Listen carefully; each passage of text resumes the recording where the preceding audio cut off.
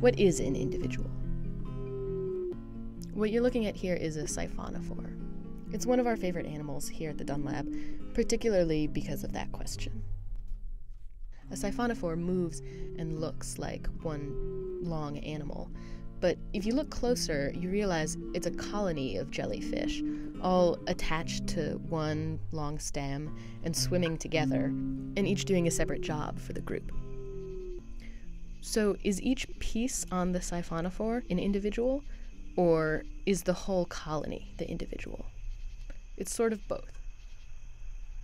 Here's Dr. Casey Dunn. So instead of just being a single individual, they're colonial animals. They all grow from the same embryo just through a budding process, and they remain attached, and they share a circulation system. But the really striking thing about siphonophores is that not all of the members of these colonies do the same things.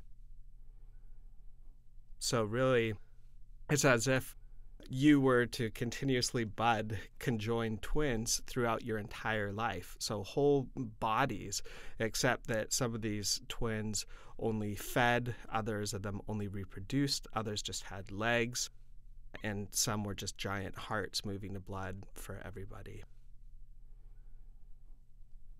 In our own bodies, clearly we function as individuals, but when you look at what we're made out of, we're made of a whole bunch of cells, and each of those cells is equivalent to cells that live on their own. So what is the individual in a human even? Is it the cell?